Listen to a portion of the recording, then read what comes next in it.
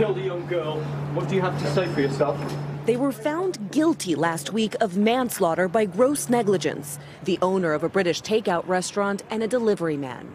Blamed for the death of 15-year-old Megan Lee, who suffered an allergic reaction after eating a meal that contained peanuts, despite the fact that her online order specified that she had a nut allergy. Her devastated parents issuing this message to restaurant owners. Do not guess, do not play ignorant, do not play Russian roulette with precious lives. It's not the first time a restaurant owner in Britain was convicted of manslaughter in the death of a customer with a severe food allergy. Packaged foods in Britain are required to include information about allergens, and restaurants making their own food are required to have the list of allergens available on request. You have all the allergens written down here. Yes. You know every single ingredient that goes in.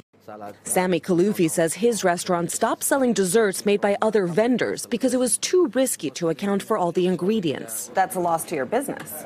That's loss, but it's better than someone die or make someone sick. British officials are now promising even stricter food labeling rules to keep customers safe. Lucy Kafanov, NBC News, London. Hey, NBC News fans, thanks for checking out our YouTube channel. Subscribe by clicking on that button down here and click on any of the videos over here to watch the latest interviews, show highlights, and digital exclusives. Thanks for watching.